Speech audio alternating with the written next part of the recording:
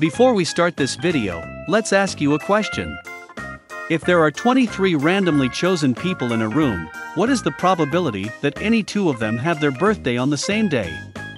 You may think that number should be very low because each person's birthday might be randomly falling into any day within 365 days in a year. However, if you do a serious math calculation, you may find that the actual result is 50.7%, which might be much higher than you originally expected, isn't it?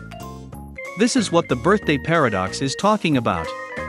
Counterintuitively, the probability of a shared birthday exceeds 50% in a group of only 23 people.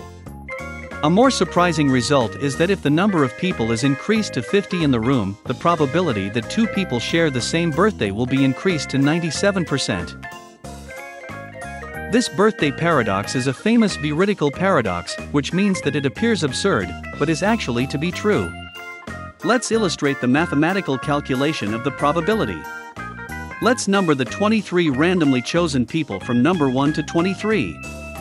We will ask them to enter the room one by one, and we will calculate the probability that the newly entered person doesn't share the birthday with all people already in the room. When the first person enters, since there are no people in the room, the probability that he didn't share the birthday with people in the room is 100%.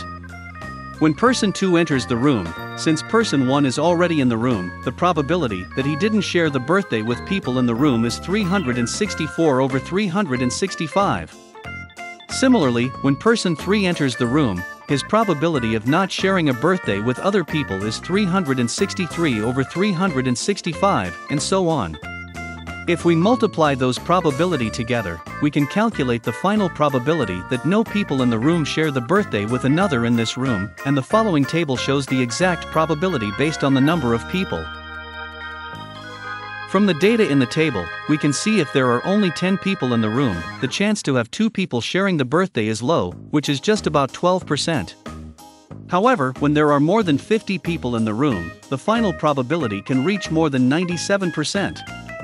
The reason that most people intuitively think that the probability that 2 out of 23 people have the same birthday should be much less than 50% is because they may misunderstand the problem as the probability that the other 22 people have the same birthday as you. If you notice that the question is asking the probability that any 2 people share the same birthday, you may realize that the result will be much more than you previously thought. Thanks for watching. If you like the video, please hit the like button or subscribe button for more interesting topics.